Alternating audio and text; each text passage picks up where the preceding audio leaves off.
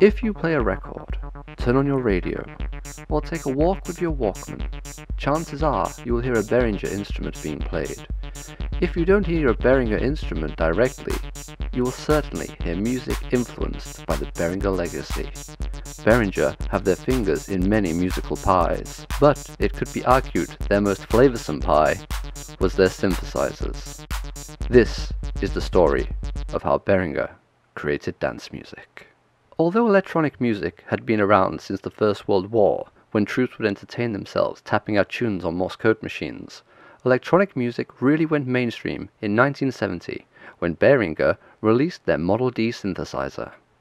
This monophonic synthesizer proved instantly popular with a range of performers, from avant-garde musical groups to science fiction film composers. Here is an excerpt from Dream Fragmentis Live Art Performance Group and their breakthrough avant-garde performance work entitled Are We Oil or Flow? Movement 7.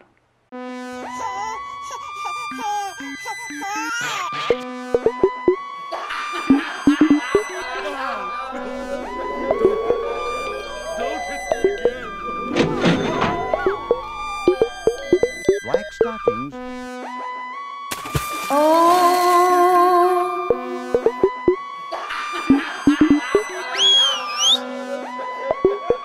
The Model D has also featured on hundreds of film scores, the most famous being the 1972 film Mondo Space Babes Attack.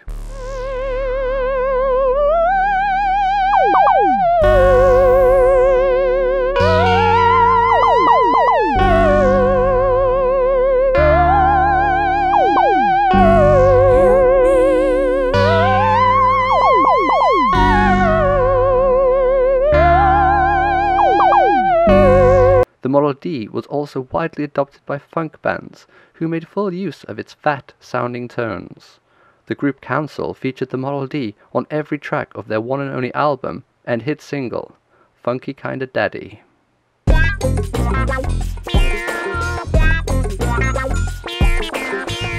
kinda daddy.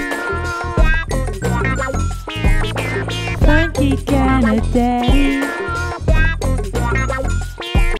Throughout the 70s, Behringer released synthesizer after synthesizer after synthesizer, and all this hard work had a profound impact on the decade's two most popular genres: progressive music, which fans simply called prog, and discotheque music, which fans simply called discotheque. Behringer synthesizers and early drum machines are peppered all over this saucy disco classic, Hot Beats and Wet Sheets, by the band LeFaux. Hot beats, wet sheets. Hot beats, wet sheets.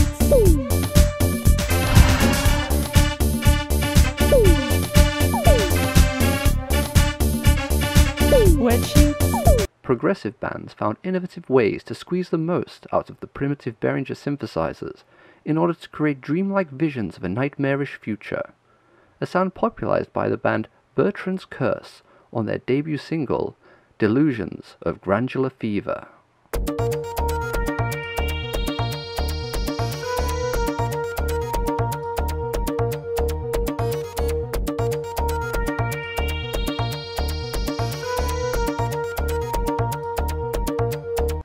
As the 1970s came to a close, Behringer synthesizers had achieved major mainstream crossover success and were played by literally all of the top acts of the time.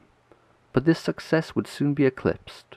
In 1980, Behringer released a drum machine which would change the world of music forever, and go on to become an icon within and without the world of music.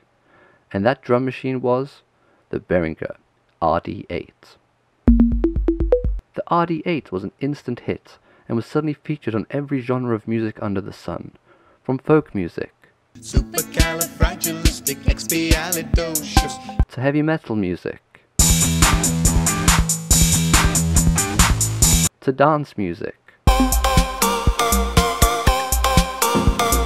and back again to folk music.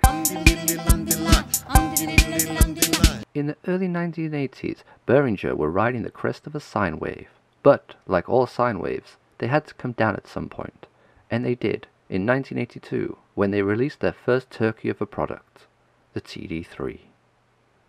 Designed to appeal to guitarists and drummers who were looking to replace unreliable or boring bass players with a plastic box, the TD3 was an epic failure, as it simply didn't sound like a bass player fingering. The TD3 was destined to be remembered in the annals of history as Behringer's first failure, when, unexpectedly, it was discovered by street-smart producers, bedroom DJs, and build-up scallywags that the sounds which guitarists had hated so much actually sounded really good when paired up with big beats, strobe lighting, and copious amounts of recreational drugs. Behringer had invented a genre. Acid was born.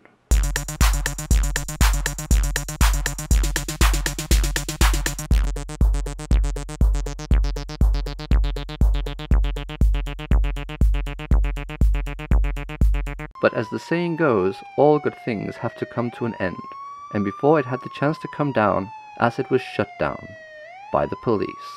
Party unit based at Gravesend in Kent has been so successful in clamping down on illegal parties, 80% of those planned now come to nothing. It was set up last October at a time when the craze for acid house parties was at its height. 40 or more different events were taking place in the region each weekend. Convoys of cars would travel for several hours to reach the venue. Some events, such as this one in Surrey, attended by around 10,000 people, ended in violence. By the mid-80s, Behringer's seeds had been sown, and as music evolved from acid to house, to deep house, to beach house, to techno, to trance, to Goa trance, and then back to house, Behringer was there every step of the way, with key genre-defying and life-affirming synthesizers. And what about the future, you ask? Well, don't worry, you're in safe hands. Behringer has hinted at some exciting new developments. Some other companies also released some synthesizers and drum machines along the way, but only one company blazed the trail of innovation, risk, excitement, and innovation. And that is how Behringer created dance music. Coming up next time, how Behringer saved rock.